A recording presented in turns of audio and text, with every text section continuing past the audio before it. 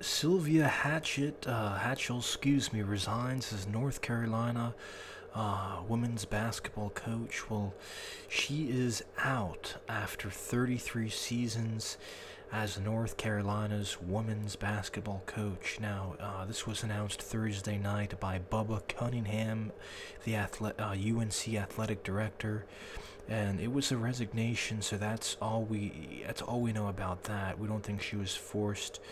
Uh,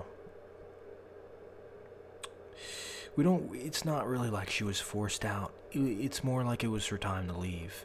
As we see, we are getting our information from a good source, and this is all accurate as always. We never feed you guys fake news or false information. So, anyways,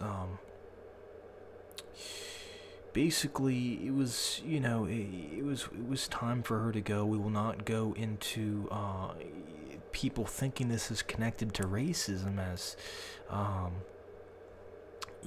some people thought that she was a bit racial and sensitive towards some of her players.